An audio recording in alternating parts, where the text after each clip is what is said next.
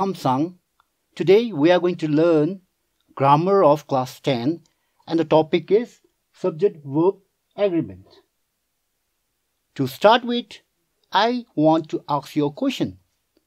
What is a sentence? Easy, right? A sentence is a group of words that makes complete sense. Then let me write a sentence here for you.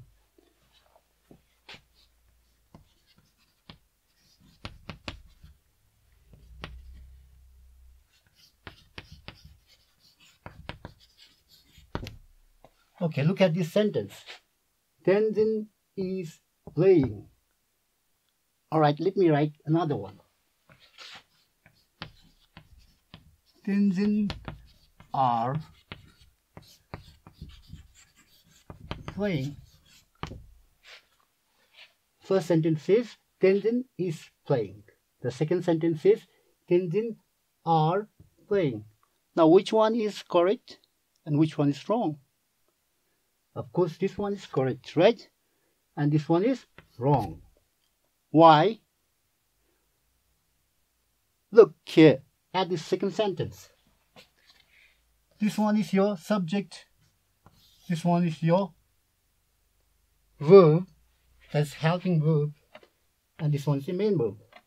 Over here, this is your verb, helping verb. This is your main verb. And this is your subject. Now here, there is a singular subject. And the verb here is singular, right? And over here, there is singular subject. But the verb is plural. So, this verb does not agree with the subject. So that's why this is not a correct sentence. Now, if you want to make it correct, either you have to change this are is a plural subject, okay? You have to change it into is, that is singular subject. Singular subject. Tenzin is playing. Or you keep it like this, are, then you change the number of subject there. He, she, and Tenzin are playing. Now, here the subject is plural. So, plural subject, plural verb. That is what subject-verb agreement is in simple. Okay? You can see the definition here. Subject-verb agreement refers to the fact that the subject and verb in a sentence must agree in number and person. Now see, there's an agreement here between verb and subject. And over here also there's an agreement between the verb and subject. Okay? Because this is plural subject and this is plural verb. Now things are not that easy because see, some of the students, it's difficult for them to identify the subject. Then which one is the subject? What is the subject? In fact, the definition of subject is, a subject is either noun, pronoun, or noun phrase. And a subject is the one who does action. One who does action. And what does action or who does action? Now over here you can see, okay, if you add playing football. Now over here look at this. Which one is a noun or pronoun? Tenzin, of course. You may say football is also noun. So is playing is already eliminated because this is not neither noun nor pronoun. So Tenzin and football are noun. Now again ask, who is doing the action? Tenzin. So Tenzin is your subject, right? So that is how we can identify the subject. Now comes verb. There are different types of verb. In fact, verb denotes action, possession, or being, right? And there are many types of verbs. Over here we are talking about finite verb and also the verb of number, singular verb or plural verb. Now this is just one case. It's a very easy case, very simple case.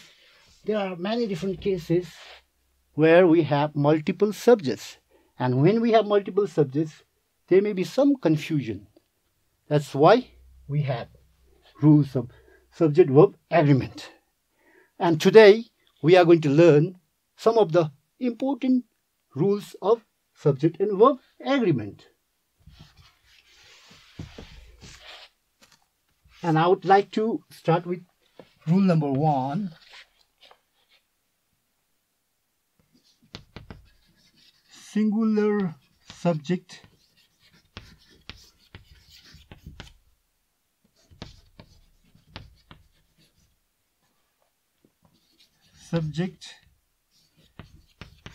singular subject is followed by singular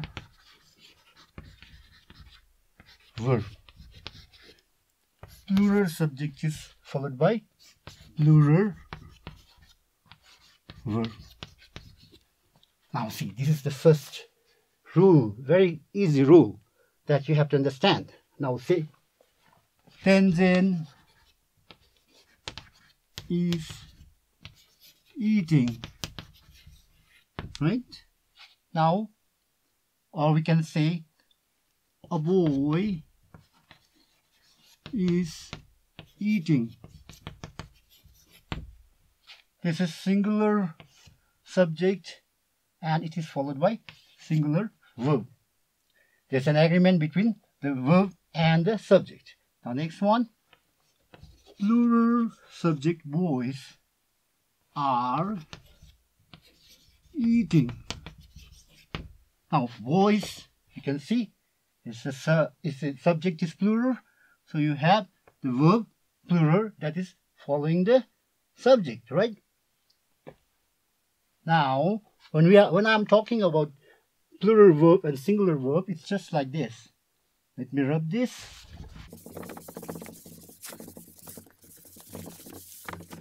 Now, singular subjects, singular verb. You know, you have to understand singular and plural verb, right? Plural verb. Now, singular verb are is, am, was, and you have has also. And plural are, were, and have. Look at this. Singular verb. Tenzin is eating. I am playing. He was dancing. Tenzin has seen the movie. Over here, they are playing. They were playing. They have seen the movie. So that is how we can define plural verb and singular verb here, because it's very important for you to understand this. And after that, I'll move on to the second rule. Number 2, person. Right? Now you may have studied this in simple present tense. There are first person, second person, and third persons in grammar, right? Now, the first person,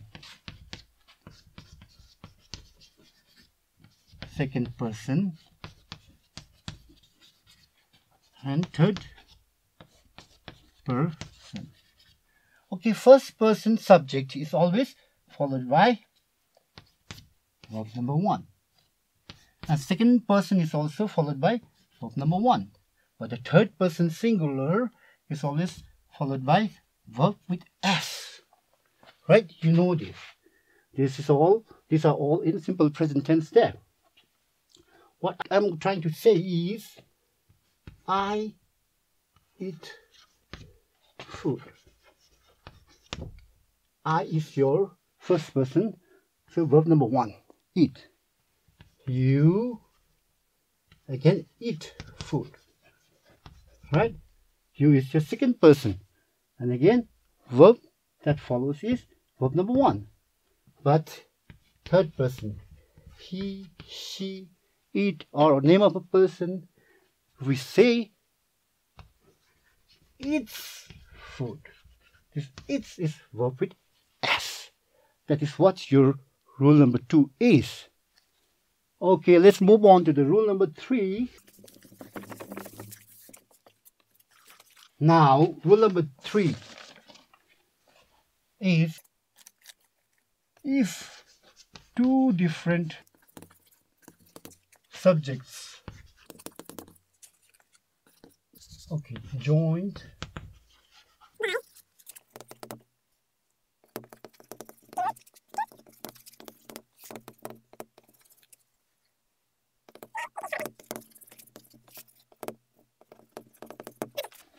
if two different subjects joined by and, now and is a conjunction, right? And is referred to two different individuals, then it is followed by plural verb. Let me show you an example.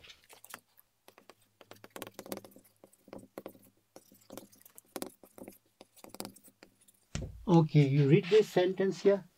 The principal and the math sir are going home.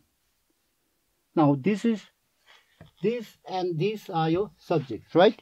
They are two individuals and they are joined by conjunction and. Now here your verb is are, going, plural verb, because these are two individuals, right? Two individuals joined by two individuals joined by and. So it is followed by verb, plural verb.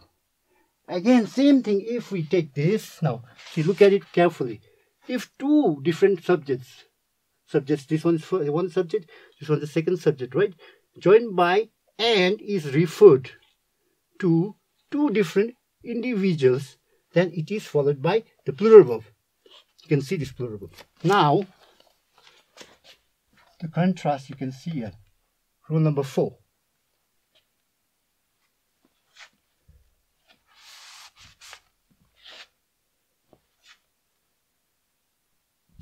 Okay, rule number 4. If two different subjects joined by and is referred to the same individual, then it is followed by singular verb. How? Because in some schools, maybe some schools, math teacher himself may be the principal, right? In that case, he is the same person who is the principal and math teacher. If we want to make it an individual, a single individual, what we need to do is we remove this article, the definite article. Now, in this case, the principal and math sir is going home. Why? Now, without this definite article here in front of math sir, these two subjects, they are one individual. They are one. They are not two individuals. So the definite article makes a great difference here. The principal and math sir is going home. So this is rule number 4. And now moving on to rule number 5.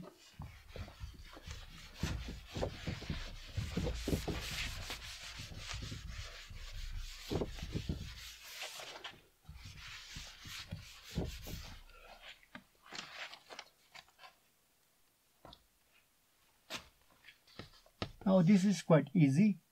Two subjects joined by conjunction or, right? Conjunction or is followed. Singular.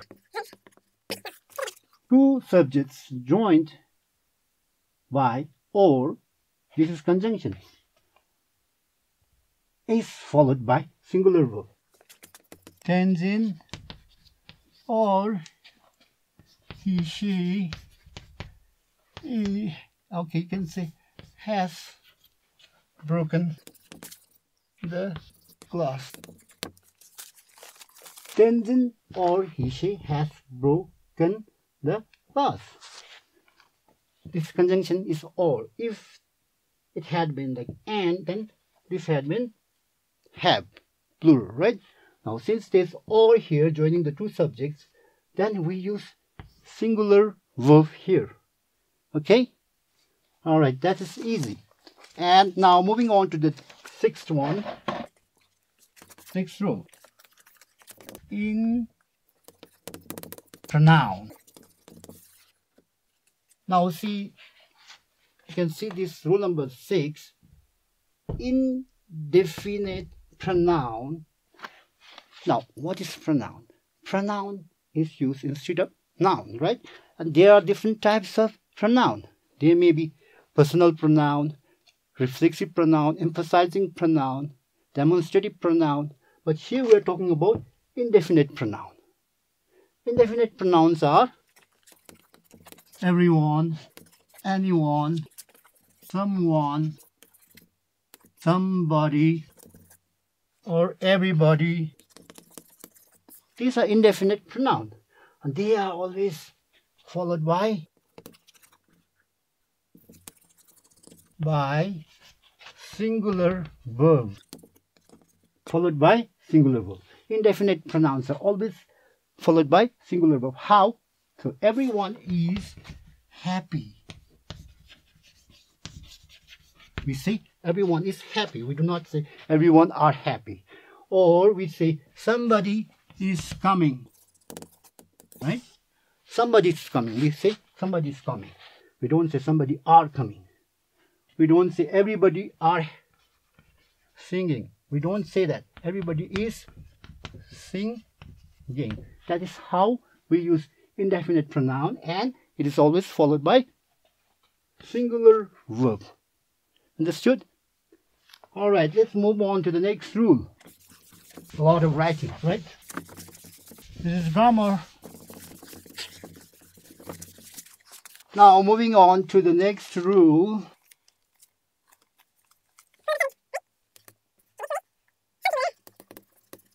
Some singular subject look like plural, and just like physics, you can say maths or mathematics, you can say economics. These all look like, they look like plural. See, this S here, this S here, this S here. They look like plural, but in fact they are singular, right? So this type of subjects are always followed by singular verb. Now you can say physics is easy. We don't say physics are easy because this is a singular subject and we use singular verb to describe it or to refer to it. Okay? In the same way, maths. Some of you may find maths difficult. Maths is an interesting subject. Economics deals with the economy of a country. That is how we use these subjects. Some singular subjects look like plural subjects because of S after it, at the end of it, but they are not plural. They are always singular.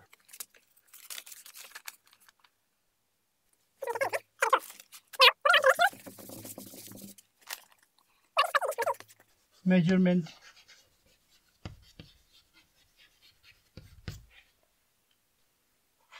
Okay, unit of measurement. Unit of measurement is followed by singular verb.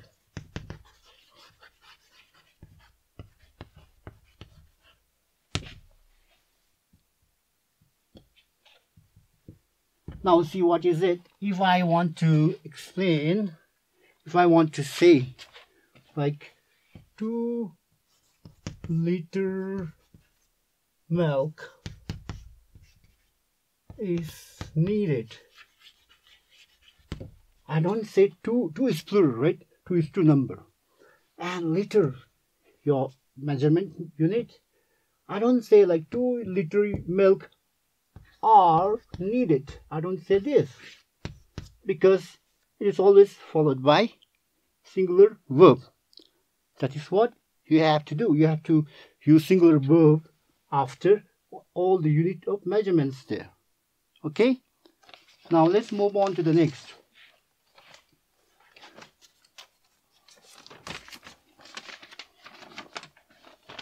Now this is quite interesting. Number 9, rule number 9. See, you may have some noun phrase such as subjects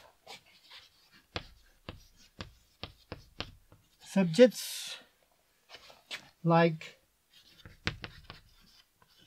one of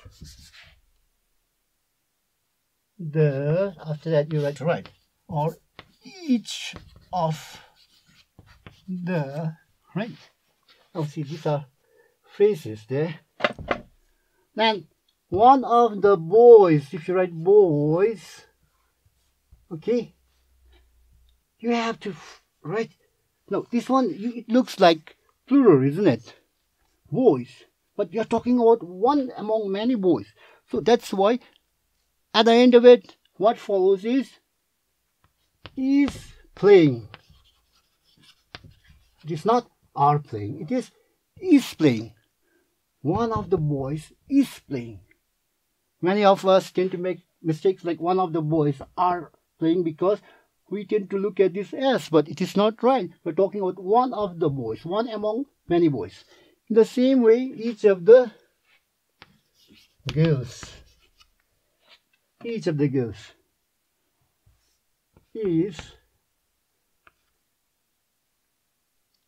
eating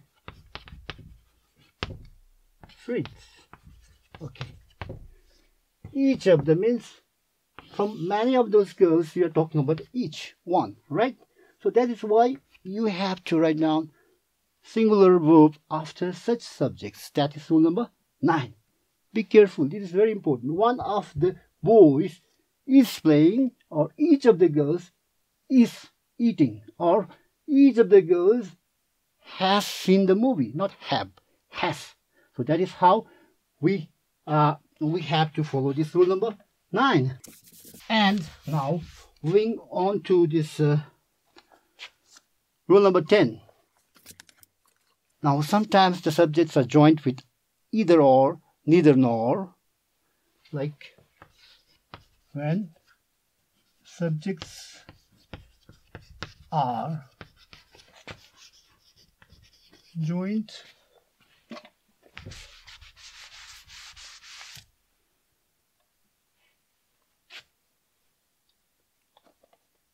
by either or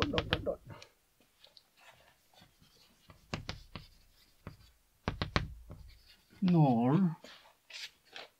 Now in such case, like I have Tenzin friends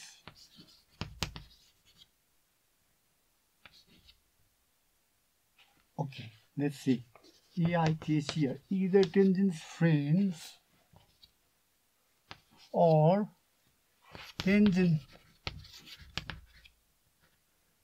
has, okay, what do you write here? Broken the glass. Look at this. Either Tenzin's friends or Tenzin dash broken glass. Now there's a confusion, right? Or if both of them are singular, then it's very easy. You can write singular verb is. But over here you have plural subject. Now if both of them are singular subjects, it's easy, right? Right? Singular verb there. But now you have plural subject here and singular subject here. The verb follows which subject over here? Now rule is that you have to, the verb follows the nearest subject, the nearest noun. Which is nearest to the verb? Tenzin, right? So Tenzin's friend, either Tenzin's friend or Tenzin has broken the glass. Because Tenzin is nearer to the verb. Now be careful, this is only in case of either or neither nor, or you may have or only also. Not in case it's not, it's and, it's not like that. So you're just following this only if it is either or, neither nor, or only. Now let's change this. Supposing if either Tenzin or his friends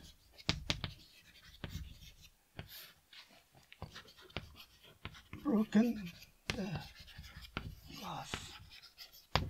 Now look at this sentence. Either EITH here, either Tenzin or his friends that's broken glass. Now which subject? There are two subjects here again. This is singular subject. This is the plural subject, right? Yes. Now the verb follows the subject nearest to the verb, right? So you have to write down have here. Why? Because this is nearest to the verb, right? That is what your rule number 10 is. Moving on to rule number 11 now. Now rule number 11 says if connectives like along with, as well as, together with, accompanied by, etc. are used to join two subjects, the verb agrees with subject mentioned first. How? Now I'm going to show you. With this sentence here, you can see Tenzin as well as his friends. Now see, look at this verb is, right? Now you may say friends is plural. Now why not are here? Then this is the rule. See, this is the subject and this is also the subject, right? This is singular subject, this is plural subject, right? Now these two subjects are joined by as well as. The rule says if two subjects are joined by, as well as, along with, accompanied by, or together with, the verb should always follow the first subject, the subject that's mentioned first. Now here Tenzin is singular subject and this is plural subject. That is why now you have to follow, now the verb needs to follow Tenzin here. So there has to be singular subject. Alright? Now in the second sentence here again, you can see Tenzin's friend. Now here the subject mentioned first is plural subject, as well as Tenzin here. Now this subject is singular subject. But the rule says you have to, the verb follows the subject mentioned first. Which is mentioned first here? Tenzin's friend. That is plural subject, right? So that is why you are going to write are here. That is how this rule works. Now look at this properly and practice. Alright? Now let's move on to the rule number 12.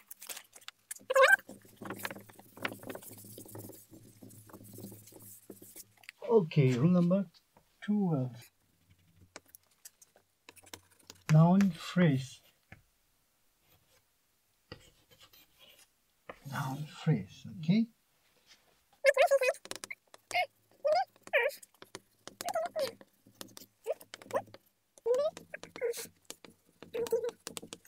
See, look at these two cases. Countable noun can be anything, right? Or I can write down here a number of boys. A number of boys. Do you see that? A number of boys.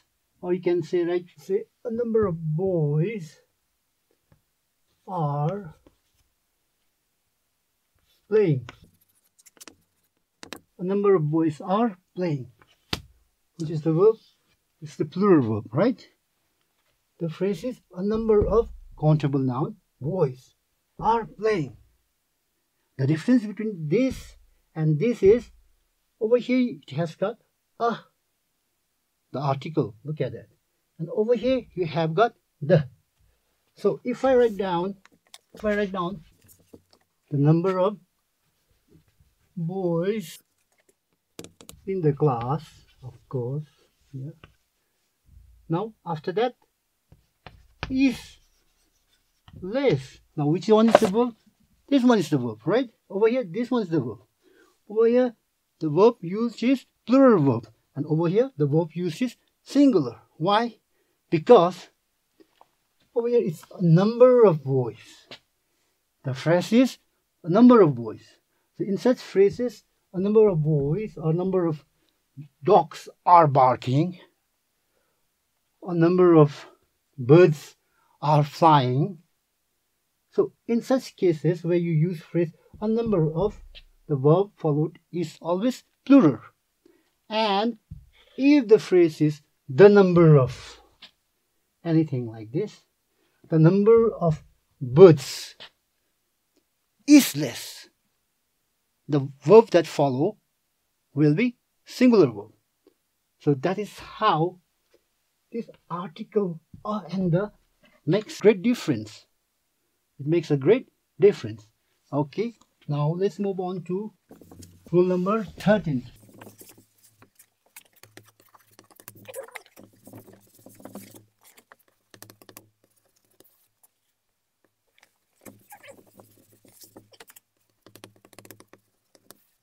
Now you may know collective noun, right? When you learn noun, you may have studied collective noun also, like a couple, collective noun, families, collective noun. So collective noun is somewhat different. Now it is sometimes followed by plural verb and sometimes it's followed by singular verb. And it is just like this. It depends upon how the sentence is used. Now see, if it is used like the family is going to India. Now look at this. The family is the collective noun and the verb used here is singular, right? Why? Because this family is acting as a single unit. Single unit. It is acting like a single unit, right? Now see, sometimes you may have situation like this also. The family or dash going